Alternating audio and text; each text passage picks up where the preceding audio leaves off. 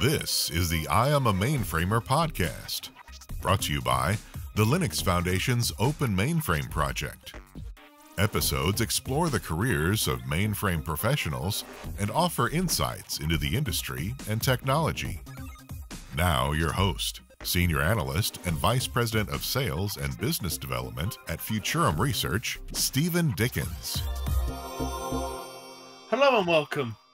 My name's Steven Dickens, and I'm joined today by a dear friend, neighbour, and former colleague, Misty Decker of Micro Focus. Hey, Misty, welcome to the show. Hi, Steve. It's kind of odd being on a Zoom conversation with you after so many years of having offices like right next door and living a mile away. But you know what? We'll do it this way.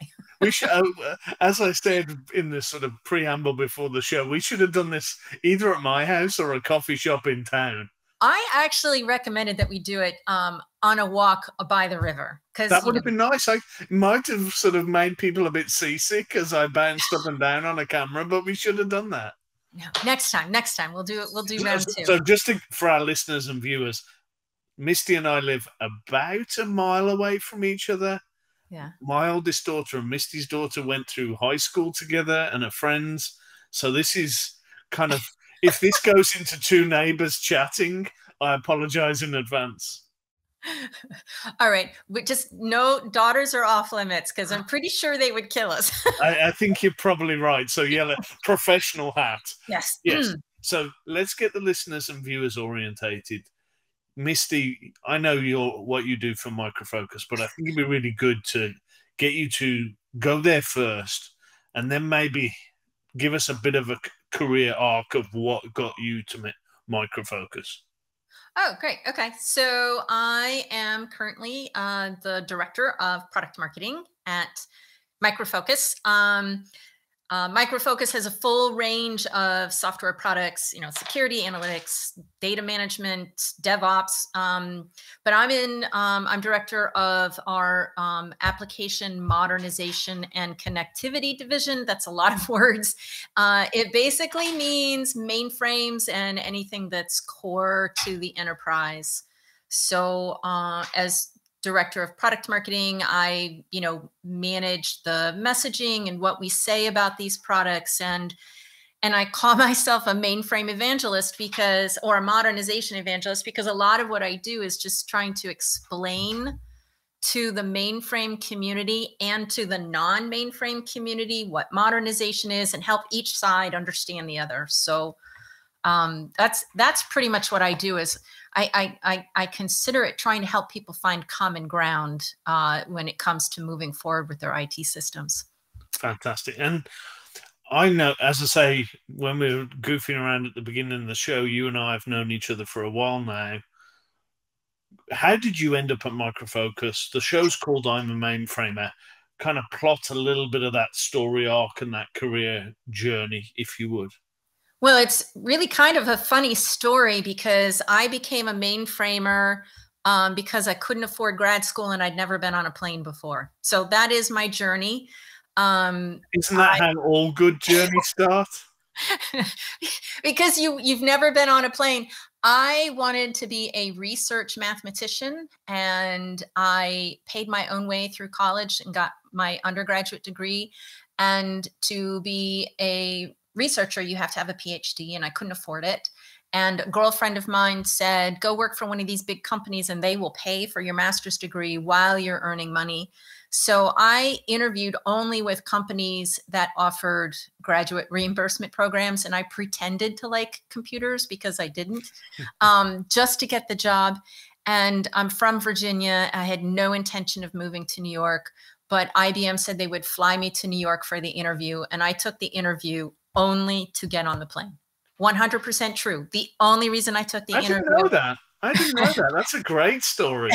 Was because I wanted to be on a plane for once in my life. And so there I am, 21 years old, on a plane for my first time in my life. And I get off the plane, and it was, I kid you not, 25 degrees below freezing here in New York, a girl from Virginia, getting off the tarmac in Newburgh, New York. And I took my jacket off and I went, this is amazing. I had never felt anything so cold before in my life. And it was kind of thrilling. But the reason I took the job, even though I had an offer with GE Aerospace, was because the people were so nice. They were so organized. And I figured, I'm only going to be at IBM for a couple of years. I can live in New York for a couple of years. What's the big deal? So 30 years later, IBM grew on me. Mainframes grew on me. Instead of getting a master's in math, I got a master's in information systems. This technology was so impressive. And the things I was able to get involved in and do, and the leadership opportunities I was given very early on in my career. I mean, I was leading teams after only a year or two in the company, and I got tapped to be in the very first class of certified project managers. I got tapped to be the release manager for the very first release of ZOS. I was able to do a lot of really interesting things. And so I kind of got sucked in. I still wonder if in an alternative universe, if Misty, the mathematician, has discovered some really interesting math, but that is no longer my path. We need a multiverse to sort of get Right? you to come through and sort of explore that. And I mean, it's interesting that you mentioned that you got the opportunity to do a number of different things. That was my experience of working for IBM, only 10 years, but that was my experience. Maybe just sort of give it. We get a lot of female listeners to the show. We get a lot of people who are kind of look of how do I plot a career through this technology. I think you've got a fantastic perspective on both of those things. So maybe just expand a little bit on some of the opportunities that this platform's given you over the years. So I started in what's known as system build, where the job was to plan the install path, which is a lot of logic and reasoning, because in the mainframe, you can pick and choose individual patches that you're going to install, as opposed to in a Windows, where it's like in a Windows update, which is like a whole bucket, and you either install it or you don't. So there's a lot of logic and reasoning. That's how I got in the door. But I found I was, in my usual pushy self, I was getting involved in some leadership opportunities just because I saw projects happening. And it just bugs me when people are planning a project and they say, I know what the users want, but they never go and ask the users. So I said, well, can we just go and ask them, please? So I led a number of initiatives that they were like, okay, fine, Misty, you're in charge. And I wasn't the technical expert, but I took that leadership opportunity to drive the engagement with the users and getting everybody on board. So there was a lot of negotiating. And so I guess that's one piece of advice. I mean, you asked the advice for young women on their careers is you don't have to be the technical expert to be the leader, right? One of the key values of being an expert is knowing who else to listen to. Mm-hmm. And I think that's fantastic advice. Yeah. So I was able to lead a number of internal projects. I got tapped to be a release manager and get certified in project management. So, gosh, I don't know, it's been 20-something years that I've been certified, certifiable. And I was not going to make that joke. I was not going to go there. But if you want to go there on your own, that's completely fine. So I am certified. And I was the release manager for the very first release of ZOS, which was interesting because it needed the hardware teams to work with the software teams. So again, I pulled on my ability to get different groups of people to work together and to clear roadblocks. And then I went on maternity leave, which actually turned out to be a career opportunity because I was gone for only about a year. And I came back part-time. Everybody told me, you're not going to want to work full-time after you have a child. You're going to want to stay home and raise the babies. And I'm like, I don't know if that's who I am, but let me see. Well, I tried it and it wasn't for me. Staying at home as a stay-at-home mom is definitely not my thing. I really need to be in the workplace and being technically challenged. So I did take a part-time job. I found I was able to contribute a full-time impact in part-time hours, and I learned a really valuable lesson, and that is how much of our workday is spent on unnecessary stuff. And if you talk to any working mom, and I guess I would say highly engaged working dads would know this as well, is you very quickly, because you're forced to, prioritize what's most important. You have to. It's a matter of survival. And so I think that contrary to popular opinion that I see in the press, even today, working parents are highly, highly effective because they know how to prioritize the most important things to do. Mm-hmm. So, so then when I was ready to go back full time, I had been promoted enough that I knew if I didn't get a manager job, I would never be able to, because it would be too high level. I'd be like going straight into a people manager at a director level, and that doesn't work. So I took a first line manager job in hardware development, and I learned a lot. I jumped into management and hardware. I didn't know anything about either. And I think that's an interesting sort of point, and I'll stop you there for just a moment. I think the mainframe as a career gives you the ability to, it's such a broad church. You've got both the hardware, you've got the software, you've got the services, you've got the management, you've got the deployment of it. There's, I spoke to Jose Castano on a previous show, and you can kind of move through this platform as he has done and have very different careers in the same technology domain. And it's interesting that you say it. So many of the people I have on the show have kind of moved from hardware to software to services and kind of back around again and done something different. I love Jose. I worked with Jose back when he was a technical lead and I was a release manager. So I know him from way, way back. But I have the exact same experience. And when I talk to students, we didn't get to this part of my job role, but my last job at IBM was leading the IBM Z academic initiative. So I talked to students all the time. And one of the things I would often say to them is mainframe is not one job. It's every kind of IT job you can think of, for the most part, there's a mainframe version of that. So there's a mainframe database administrator. There's mainframe analytics.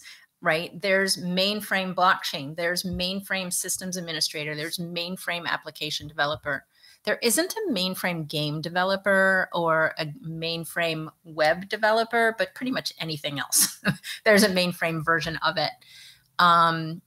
So it isn't really like going into mainframes is going into a job.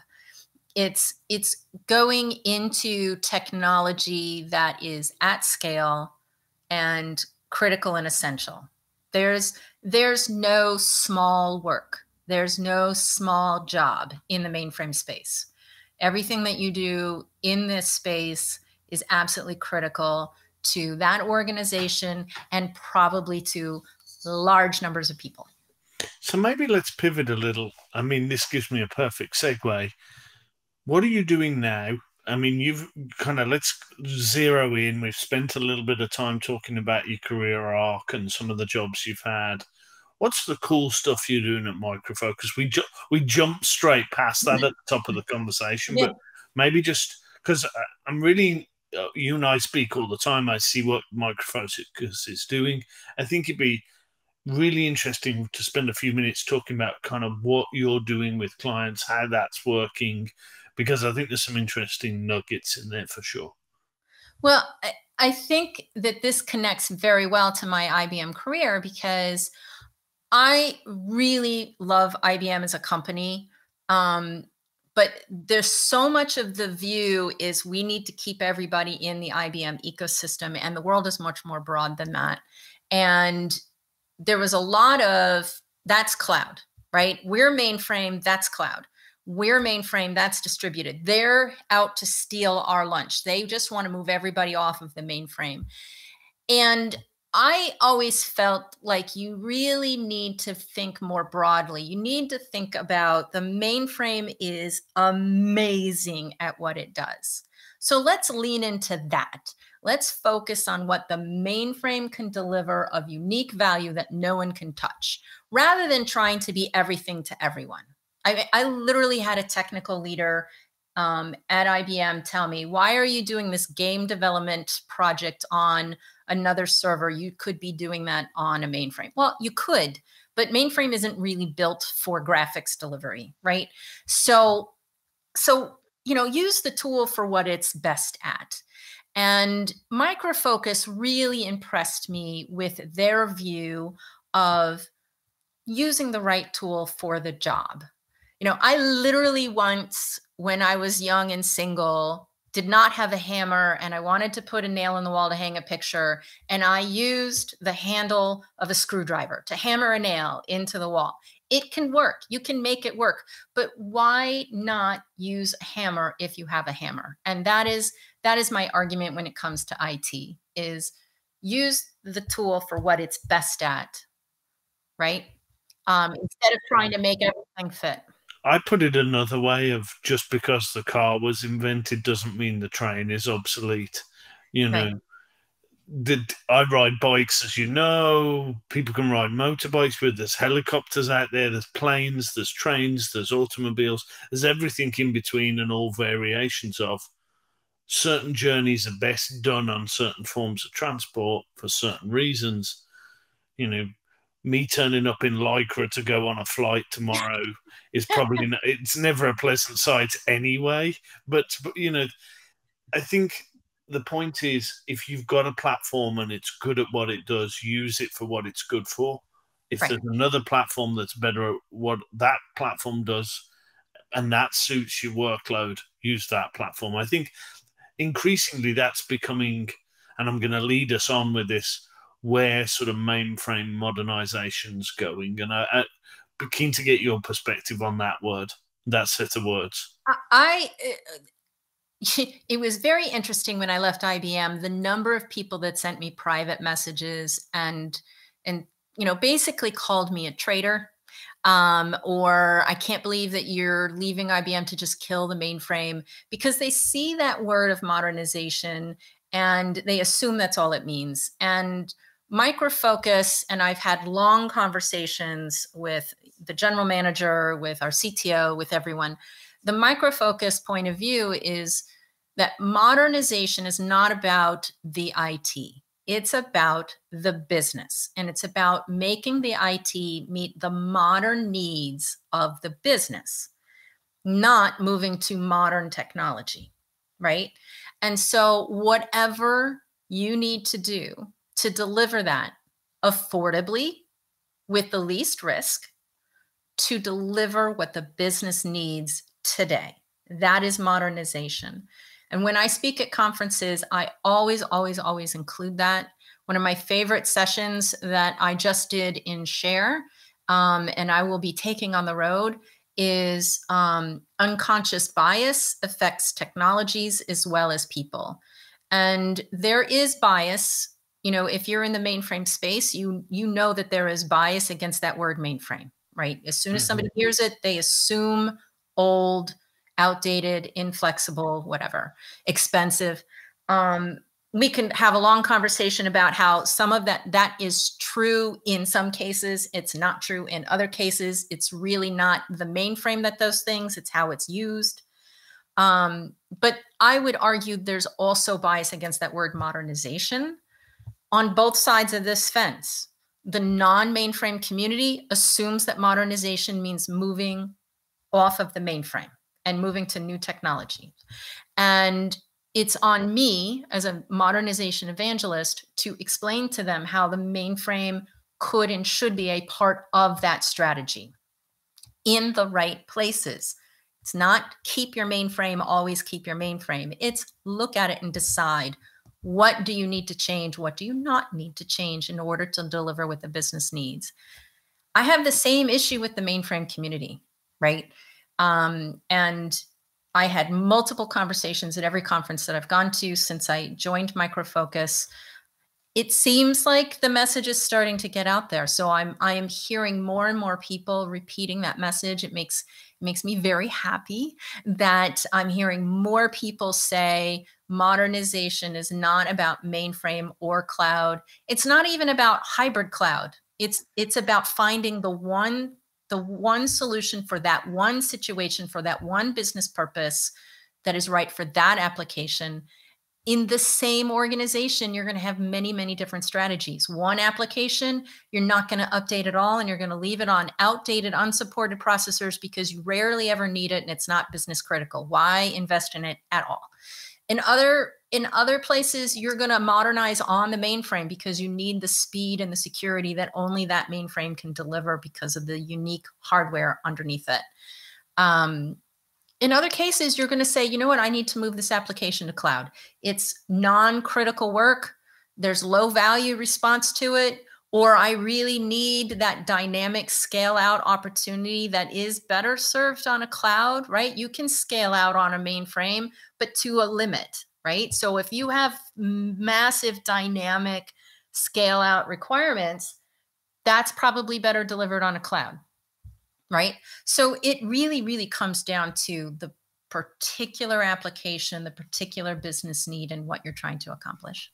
I think there's a lot of wisdom in that. I mean, I think it's whether you use the journey analogy, whether you look at it from a workload placement, whether it's fit for purpose, whether it's what you just described. I think that's the level of pragmatism that I'm starting to see start to infuse that conversation around mainframe modernization. So, great discussion there for a while. I'm going to make this personal, and again, I'm going to go back. I'm going to go back. Okay. So you get the chance to go back just a couple of years to when you were 21, 22, finishing college, and you get to give younger Misty, if such a thing were possible, obviously being as radiant as you are. But no, you get to all joking aside, you get the opportunity to go back to younger Misty and give her some words of advice. What would those words of advice be? Don't turn down that cute guy you met at Woodstock. It took me, that was my husband.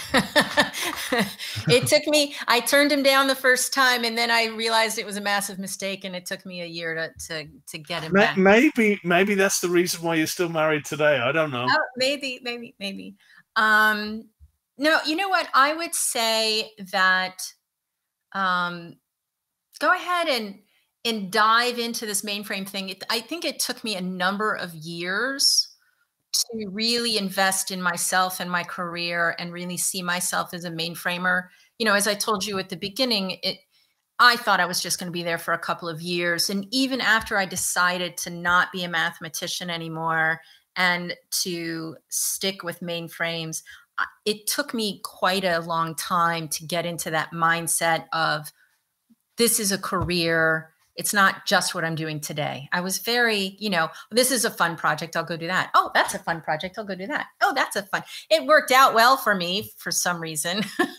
But, I think it would have been better if I'd really and maybe some of that is unconscious bias from me thinking of myself as the second income instead of an income as equal to my husband, right? So I think there was probably some of that going on as well, which is odd for a feminist to say, but yes, unconscious bias you can have that impacts yourself. You can internalize those things that you rail against all the time very easily. And I think that's probably would be my main advice is, embrace this technology, embrace your career path, and plan it out. I had a mentor that said, don't take the next job without planning where you're going to go after that. Every single career move. That's great advice. Think about what this job is going to mean for the next job after it. Yeah. The other question I ask every guest who comes on the show, and I think you're going to have a really interesting perspective on this, is where do you see this platform 5 years out? I'm not talking about the next release. I'm not talking about Z17. I'm talking, look a little further out over the horizon, and where do you see the mainframe platform? Let's pick 5 years from now. Okay. 5 years. All right. So I do see a significant acceleration and modernization, both on and off the platform.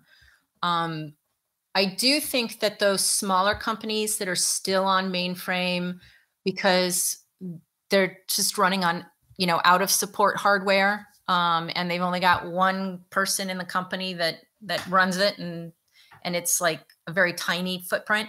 I do think that they'll end up moving to the cloud. It's just too hard to stand up and manage your own environment and keep it updated when you're that small. But the larger organizations, I do see doubling down on their mainframe because of the unique features that come from having all of that hardware physically. I mean, it's a physics thing, right? Electricity takes time to go over a signal, and having all of those processors and the crypto cards and the IO processors packed so tightly in that box does have a material impact on how fast it can work. And the security features that are only possible when you control all of that hardware and you can make it custom built the way IBM has. Those are the two big things, and probably some quantum as well, right? That we're just dipping into some of that quantum. It's going to take more than 5 years really for quantum to be mainstream, right? We'll start seeing some of it by then, but the workloads that need to be on the mainframe will be modernized on the mainframe. The only other thing that I really wish I could say is we would see some sort of simplification, because the IT environment is just getting way, way, way too complex. Companies have a little bit of this here and a little bit of that here and a little bit of this there. I wish I could say that I would see things simplifying. I am hearing people saying that they, one of the reasons why they're reviewing modernization is they want to reduce their IT stack so they don't have to have so many varied skills across their organization. I think there's going to be only a small amount of movement on that, and I'll tell you why. There's intrinsic motivations for an individual developer, for a CTO to be the first to try something. And you get rewarded socially and often financially for being the first in your organization to try something. So as much as they are successful in moving out, they're going to be bringing in as much new stuff, because new languages are being written and you want to be the first to use that language. Even though it provides no value, you convinced yourself that it is providing value because it's new and cool. And you really believe that you're bringing something of value to the organization, but unconsciously what's going on in your head is, this is new and cool and I'll be the first. So I'm sorry to be a little pessimistic on that part. No, I think there's a lot to be said for that. I think chasing the shiny object, as I call it, is a trend. Yeah, Misty, this has been a great discussion. As I say, we've been office neighbours, we're town neighbours. It's always good to talk to you. I think this has been a fascinating conversation. And I think there's some unique perspectives you've got as you've planned a career from a mathematician to be a mainframer, but also doing that as a sort of powerhouse woman in the industry. So thank you very much for joining us on the show today. Thank you so much. And I'm happy to chat with anyone about mainframe and modernization all the time. I always make time for people that have questions. Fantastic. Thank you very much for listening. We'll catch you on the other side. Thanks very much. Thanks. Thank you for tuning in to I Am a Mainframer. Liked what you heard? Subscribe to get every episode, or watch us online at openmainframeproject.org. Until next time, this is the I Am a Mainframer podcast. Insights for today's mainframe professionals.